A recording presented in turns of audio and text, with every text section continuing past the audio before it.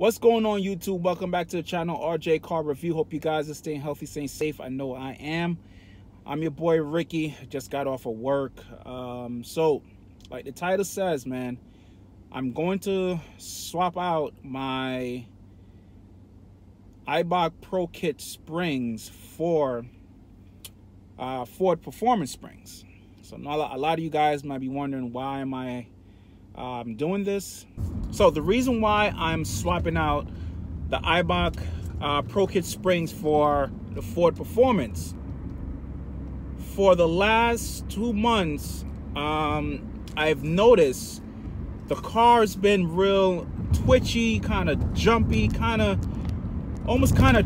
just a choppy ride. You know, living in New York, man, and having a car that low, and I'm not able to tune the magnetic ride suspension, it's kind of difficult. I know they make a unit for it, so you could tune it, but I've done my research and I've spoken to a few people who have tried it in their car, and they said that it's horrible. It's pretty much trash. So I wasn't trying to dish out, I think it's like $1,300 to $1,500 for the unit, and waste my money. So, you know, there goes that plan. So the next best thing that I thought of was to swap out the springs for something that is more track worthy and also comfortable on the road. Not that the Eibachs are not comfortable. You know, on smooth roads, the car is amazing. You know, on roads that have, you know, slight bumps, you feel it, but it's not harsh. It doesn't hit the bumps hard. It actually, you know, it actually absorbs the bumps pretty well. But certain bumps, the car kind of hops over versus just, you know, driving smoothly over. And I noticed that the car does a lot of this when it's going over bumps. It's pretty much, it's kind of shaky, and it feels like the car is all over the road. What made me come to this decision also was I was driving with my wife one day and she noticed, and I didn't say anything to her. You know, I wanted to see if she noticed it without me saying something to her. And I usually say it to my wife, you know, if you take a ride, like, how does the car feel? Because I know it's low. How does the car feel? And before, you know, she say, oh no, it feels great. But this time we went out and I was going around a corner, driving through some I was driving over some bumpy roads, and she said to me, she was like, damn, babe, what's up with the car? It feels like it's all over the place. And that's what it feels like. It feels like, you know, when I'm hitting bumps, it's like this. The car is just, and you know what? I don't know what it is, man. Like, I really love the look those springs give the car.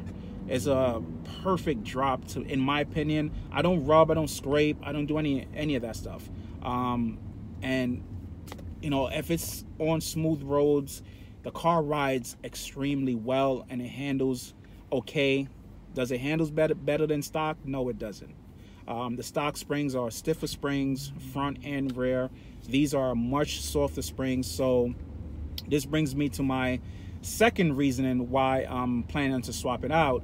I do plan on tracking the car, and I know once I track the car, do a road race, I'm going to love doing road racing, because it seems like it's a fun thing to do. And also when I'm driving the car on the street and I'm going around turns, the car just feels like a fun car, and it feels like that's what it wants to do. You know, when I'm driving, I'm pushing around corners, it's just so much fun. That linear power band, it feels great. And I know I need a stiffer spring for the track. The Ford Performance delivers both. It's great on the track and also it's great on the road. The height now, the drop, honestly, I don't care for the look of the drop.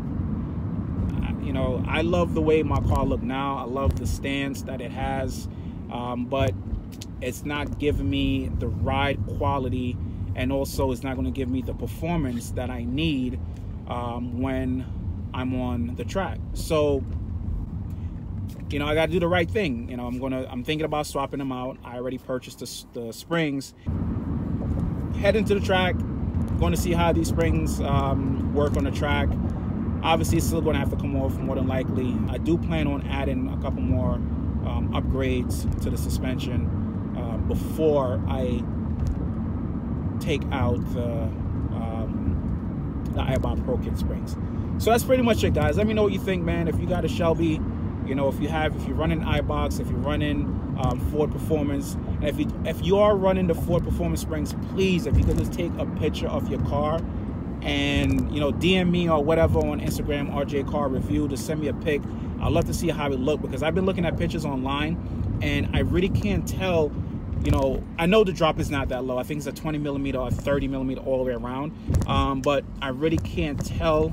I saw like maybe one clear picture and it didn't look good to me. But a lot of the other pictures I've seen, those cars had rims on it, you know, a taller tire. So you couldn't really justify, you couldn't tell what it really looked like on a stock setup. So, oh, that's a nice M3. Oof, car look nice, man. I love Beamers.